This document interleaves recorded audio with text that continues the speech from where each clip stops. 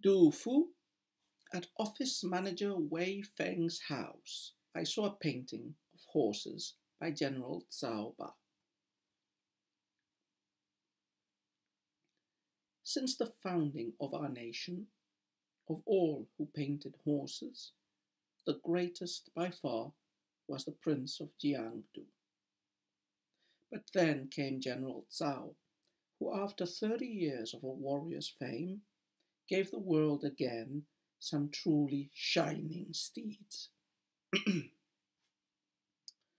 He painted the former emperor's luminous mount, and thunder crashed for 10 days above the dragon pool. In the palace treasury there was a dark red agate plate. Ladies of handsome fairness passed the word for ladies of talents to find it.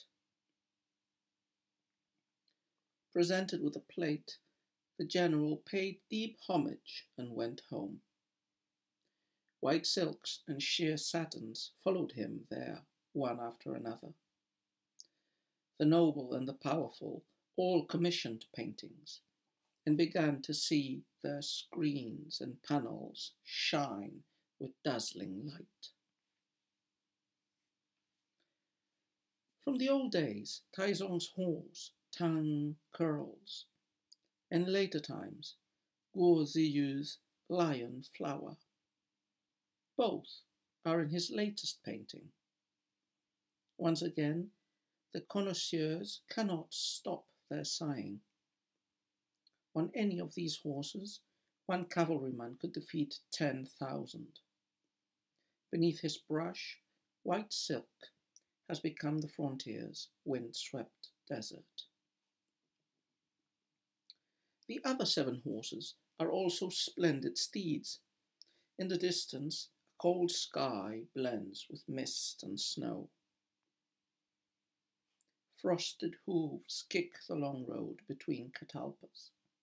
Grooms and servants stand in rows like forest trees. Marvel how these 9 horses, in spirited competition, lift their heads high with dignity and pride. Who, you may ask, most deeply loves, best knows these horses? In our days, Wei Feng. Before him, Jidun. I remember when the emperor travelled to the Feng palace. Kingfisher banners brushed the sky as they travelled east. Prancing in a great mass, 30,000 horses, each one a painted image come to life. When funeral gifts were offered to the river gods, heroic deeds like water dragon hunts were ended. Don't you see, sir, the golden tomb is overgrown with pine and cypress. All traces of his court are gone. Only birds cry in the wind. Okay, so another poem by Du Fu. It had been some time since we had encountered poems of the sage of poetry. And this is a relatively big poem. We might imagine that this was composed relatively late in Du Fu's life, that is in the time well after the An Lushan rebellion, well, no, a few years after, where Du Fu, after not being recognized or given important posts in office, went west and found a temporary respite, a temporary refuge in the province of Sichuan. He lived in a small hut outside the city of Chengdu. There he met this man, this office manager, Wei Feng, who I imagine was a friend and perhaps a patron. In this poem, we get a description. Du Fu is watching some paintings of horses that are in Wei Feng's house. Concretely, one painting, a recent painting, supposedly painted by General Cao Ba. So, the topic of this poem is going to be ekphrastic. It's going to be the description of a painting. And because the painting is a painting depicting horses, it's going to be in praise of the painter of the painting as a great artist, as a master artist, but also, it's going to be about horses. And we will talk about the importance of horses in a minute for Tang Dynasty people. There's also a nostalgic tone in this poem. We will mention why, but there are reminiscences of better times in the past, better times when the emperor who Du Fu mostly served, Xuanzang, was still on the throne or enjoying glory and success. Also for the painter himself, for General Cao Ba, although that is not directly referenced in the poem. So topics, ekphrasis, describing a painter's mastery of his art and his powerful ability at depicting his topic, horses, which are the topic, and reminiscences of the past. So, not much to say about Wei Feng. He wasn't a powerful official or a relevant one as far as I know. Now, this General Cao Ba, he was a descendant of a very, very famous general in Chinese history, Cao Cao, who eventually became, after death, posthumously the first emperor of the Wei dynasty. And he was a great warrior and a great poet, although he has been maligned by traditional Chinese opera. So this General Cao Ba is his descendant. He was a great painter of the Tang period. In spite of his title as a general, he was really more proficient with the brush than with the sword. In fact, I think the title of general was probably, an honor that was bestowed upon him because of his artistic abilities and family background by Emperor Xuanzang. Sad story, General Cao Ba. He was, as this poem has depicted, very successful, very appreciated as an artist. And he became dirty rich. But when the Alishan rebellion broke out, the capital fell into the hands of the barbarians. Cao Ba was completely impoverished, and in his last days, he was forced to paint for surviving. Yeah, being given some charity, some coins by peasants or poor people who thought him a beggar or a peddler. So a big change. From riches to rags instead of from rags to riches, as happened so much during the Alishan rebellion. What else can we say? So ekphrasis. Ekphrasis is very important in Western poetry. I think I mentioned this already in a previous video. Ekphrasis basically means describing works of art through a poem. Now this happens in the oldest poems in the Western tradition, for example in the Iliad, and Roman poet Horace emphasized this union, or this desirable union, between pictures and poems, with a famous line, ut pictura poiesis, of a person who can paint, who is such a good artist that he can paint pictures with words, paint pictures with poetry. This and the next poem are both ekphrasis of Du Fu, based on pictures, on paintings by that artist and General Cao Ba. Now horses, why horses? Now horses were very, very important and symbolic in ancient China, and especially during the Tang Dynasty. Horses were a difficult animal to breed in the Chinese heartland because they require big pasture lands, of which there wasn't an abundance in traditional China. In fact, most horses were bought or captured or imported from the steppe, from the northwest, from the barbarians who cultivated them. Now, horses were necessary as they were expensive. They were necessary as war gear, as war machines for the big Tang imperial armies. They were also a luxurious item. They were considered beautiful. And the Tang Dynasty, this is frequently emphasized, was semi-barbarian. Part of the ancestors of the Tang Dynasty part of them were Chinese, but part of them were barbarians. In fact, the ancestors of the Tang had been ministers serving the barbaric dynasties that ruled northern China during the period of disunion, and they had assimilated the semi-barbaric, semi-nomadic culture of the Northwest. The Tang emperors enjoyed horse riding, enjoyed hunting on horseback. They enjoyed playing games on the back of horses, like polo, for example, which was a very popular game at the Tang court. So horses were very appreciated. They appeared in Tang art, in Tang painting, as a subgenre, the horse painting. Unfortunately, we haven't preserved many of those, but there are some copies There are also some mural paintings of the town with horses, and there are sculptures at funerary complexes. So horses were very, very important symbolically and culturally at this time period. So let's start analyzing the poem couplet by couplet, and it goes like this. It has some dark aspects. It's a poem that has some allusions, cultural allusions that are a bit dark to understand. So let's go piece by piece and try to clarify them. So, first couplet.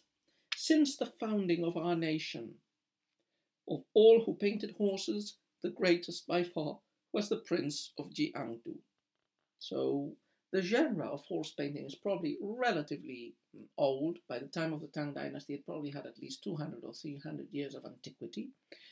And Du Fu starts by, indirectly praising the royal house. He says the greatest painter of horses, probably he is sincere, is the Prince of Jiangdu, who was a member of the Li imperial clan of the Tang Dynasty, Li Shu, a nephew of Emperor Taizong. So, okay, this is a great painter, the greatest of all time, for horses. But then came General Zhao, who after 30 years of a warrior's fame, gave the world again some truly shining steeds.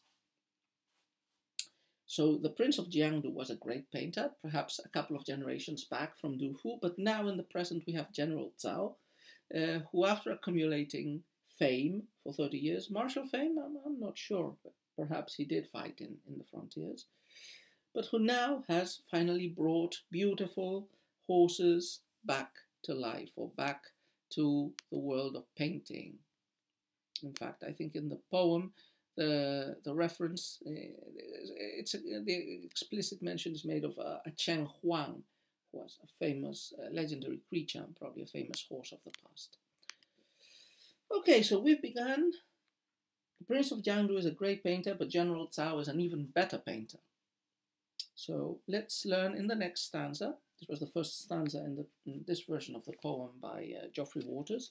The next stanza continues describing us the merit and the recognition of this General Zhao, who is not only by Du Fu, he is accepted by others as a master poet, as a master painter, as a master horse painter. He painted the former emperor's luminous mount, and thunder crashed for 10 days above the dragon pool. So he painted for the former emperor. The former emperor in this case would be Xuanzong, the greatest emperor, or probably one of the greatest emperors of the Tang Dynasty, who led that dynasty through a period of maximum splendor, power and wealth during the first half of the 8th century. After experiencing a sudden turn of fortunes with the Anlushan rebellion, he had to run away, abandon his capitals, and he retired and abdicated in Sichuan. And he probably was dead by the time of composing this poem. Well, he was, because there is a reference to his tomb at the end of the poem. So he would have been an emperor that was remembered with nostalgia. So this General Zhao painted one of the famous horses of the emperor, yeah? And a horse that was called White That Shines by Night. And after painting it, he says, and thunder crashed for 10 days above the dragon pool. What does this mean? Well, the dragon pool was a pool in one of the imperial palaces, in the Qing Palace. And it was supposed to be the residence of a dragon. And it was also associated with Xuanzong's rise to power. So what is being implied here is that the dragon that is dwelling in the pool is responding to the quality of Cao Ba's horse painting. After the painting of the emperor's horse is made, the dragon in the pool reacts excitedly to this beautiful painting. But not only the dragon, the emperor and his concubines and wives also react and decide to reward the painter, as the next couplet tells us. In the palace treasury, there was a dark red agate plate. Ladies of handsome fairness passed the word for ladies of talents to find it. So in the palace treasury, there is this great plate, a beautiful work of art of carved semi-precious stone, and the different concubines of the emperor tell their servants to find in the palace treasury this marvelous artwork, because they're going to bestow it as a gift on the painter Cao Ba. So next stanza with two couplets, and it continues the story. So the gift is this marvelous red agate plate is given to the painter, and his fame extends now beyond the walls of the palace, and all the aristocrats try to get paintings from him and try to bribe him or persuade him with gifts to work for them. Presented with the plate, the general paid deep homage and went home. White silks and sheer satins followed him there, one after another, probably sent from the court, or perhaps sent from these nobles who want to court the painter's favour. The noble and the powerful all commissioned paintings, and began to see their screens and panels shine with dazzling light.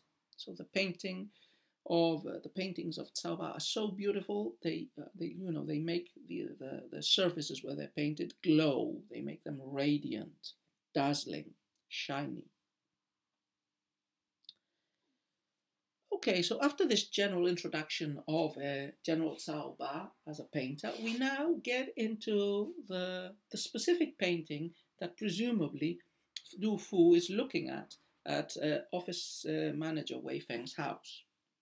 This stanza, in fact, the following two stanzas are going to describe this painting and the horses that appear therein. From the old days, Taizong's horse Tan curls, and later times Guo Ziji's lion flower. Both are in his latest painting. Once again, the connoisseurs cannot stop their sighing. So General Cao Ba's last painting is another pièce de résistance. It's a great masterwork that moves everybody. Among the things that appear in it are two horses from the past, from the glorious, well, not so ancient, but from the glorious past. So Taizong's horse, Tan Curls, appear in the picture. It appears in the picture. Taizong, the greatest emperor of the Tang dynasty, the second emperor, the one who mostly expanded the borders of the empire and conquered the Turks and became their ruler for a time. So Taizong's horse, Tan Curls, is in the painting. Also, Guo Ziji's lion flower. So this was a horse that belonged to, I think, Emperor Xuanzong, and it was given as a gift to the Guo family. So these two beautiful horses, one from a couple of generations back, another from the present almost, appear in the painting, and they're beautiful.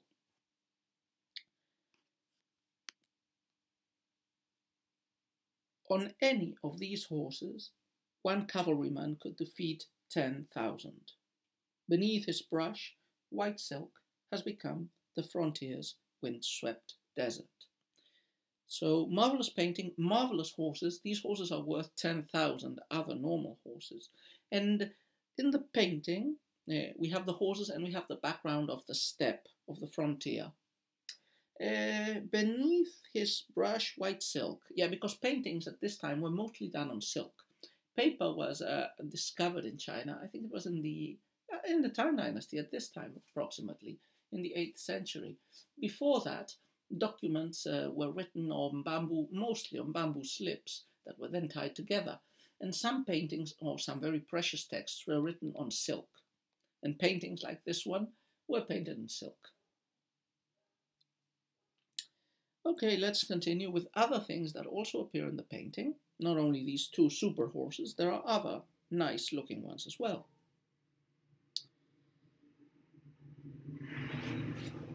The other 7 horses are also splendid steeds.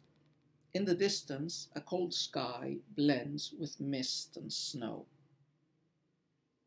Frosted hooves kick the long road between catalpas. Grooms and servants stand in rows like forest trees. The background, the other elements of the painting are described. So we have the other horses, the cold sky, there are trees, there are attendants and grooms next to the horses. Marvel how these 9 horses, in spirited competition, lift their heads high with dignity and pride. The artist is so good, he's able to depict the horses not only in a realistic way, but in a way that emphasizes their dignity, their nobility, their superiority, their aristocratic haughtiness, we could say. And this stanza concludes, who, you may ask, most deeply loves and best knows these horses? In our days, when Wei Feng. Before him, Jidun. So just as in the beginning, we had the two greatest horse painters, the Prince of Jiangdu and General Cao. Now, in this couplet, we have the two foremost appreciators of horse paintings and of horses, which are in the present Wei Feng. This is probably a bit of flattery towards the person in whose house he is appreciating the painting.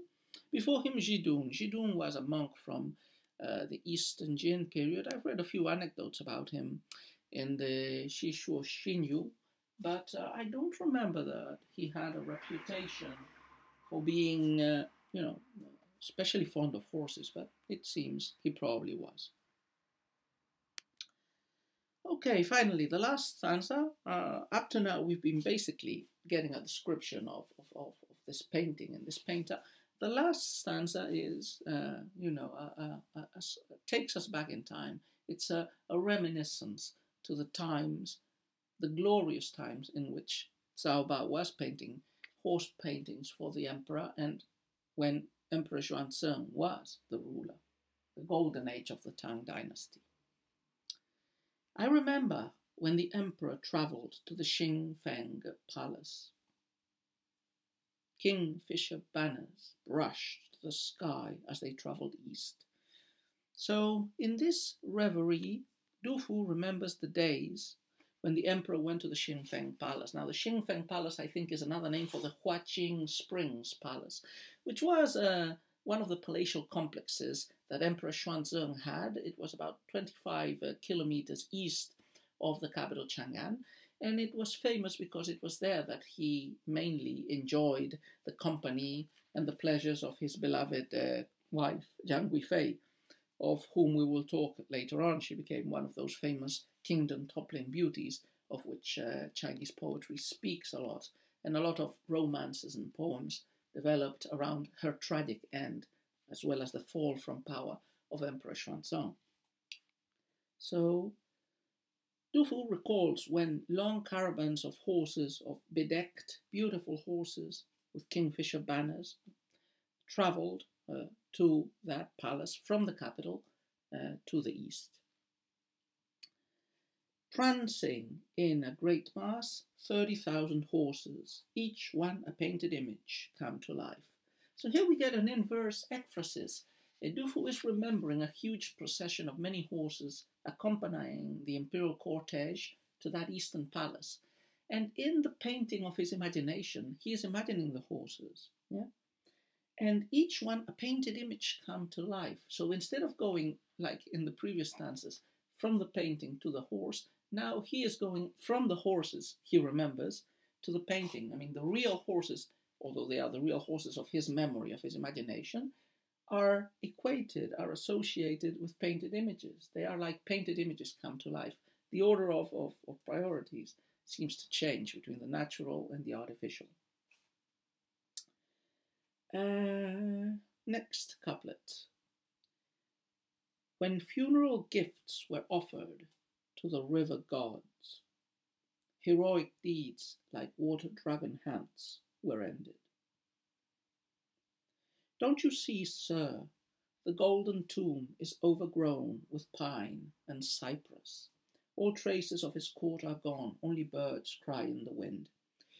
Now, the ending of this poem is it's quite hermetic. Now, the general meaning of these two couplets, a little bit of more than two couplets, is to reminisce the death and the burial and the disappearance of Emperor Xuanzong. And the golden tomb that is mentioned is the tomb of Emperor Xuanzong. It's overgrown now with pine and cypresses. All traces of that court are gone away. Only the birds cry now in the wind. Only Xuanzong and his glory only live in memory. And his tomb lies forlorn and semi-abandoned, except by the birds. Uh, when funeral gifts were offered to the river god, heroic deeds like water dragon hunts were ended. So I think, from what I've checked in another book, this seems to be a reference. So this is translated in a slightly different but similar way, in essence. For example, by Paul Kroll, who is a great expert on Du Fu. He translates it as, even since he offered the jewels, bringing the yellow river god to audience, there will be no more shooting krakens in the waters of the Jiangsu. Anyway, these two references are references to previous emperors. So when the poet says, when funeral gifts were offered to the river gods, he is thinking at the same time of the funerary rituals that were done at the burial of Emperor Xuanzong, and he is thinking of an episode in ancient Chinese history when King Mu of Zhou made a journey to the west and presented jewels to the god of the Yellow River, after which the god came to a court audience. So this trip of King Mu to the west is probably referenced here and connected with Emperor Xuanzong, because Emperor Xuanzong also had to fly to go to the west. In his case, it wasn't just a happy journey. He was fleeing from the An Lushan troops. So this reference to the funeral gifts offered to the river gods connects with an emperor who traveled west, but also, and like Xuanzong had to travel west in more tragic circumstances, but probably the idea of funeral gifts connects to the idea of remembering the funeral and the funeral offerings made for Xuanzong when he died and when he was buried. And it says, heroic deeds like water dragon hunts were ended. So when the emperor died, hunts of water dragons came to an end. This is yet another reference to another emperor of the past. So there is a double reference to Xuanzong and to another emperor, Han Wudi, who in the old legends had allegedly shot a kraken-like creature in the waters. And Xuanzong was very often compared to Han Wudi, as they both had been very successful and powerful emperors. So what we are implying here, with the fact that the heroic deeds, these hunts have ended, is that Emperor Xuanzong has died. It's a very oblique way of referring to his death. And that's it. The last couplet that we've already commented describes Xuanzong's tomb. So quite a sad, melancholy poem at the end. Yeah, it evokes the passage of glory, the passage of time. It was mostly about describing a beautiful work of art and the horses, but the poem slowly, through its references, through its memories of the past, through its references to horse paintings of ancient times, it ended up tying in that tapestry of a mere description of a great work of art, a reminiscence, a nostalgic memory of the times in which Cao Ba and Emperor Xuanzong lived and basked in the golden splendor of the dynasty. Golden splendor that ends with the golden tomb, not so golden now, overcome with pine and cypress. The Tang dynasty has passed its glory, and all traces of that glory, like the birds and like the court of Xuanzong, are gone. Only birds cry in the wind. In this case, Du Fu is himself a bird, singing his sweet, melancholy song in the wind. Quite a nice poem. Du Fu never disappoints.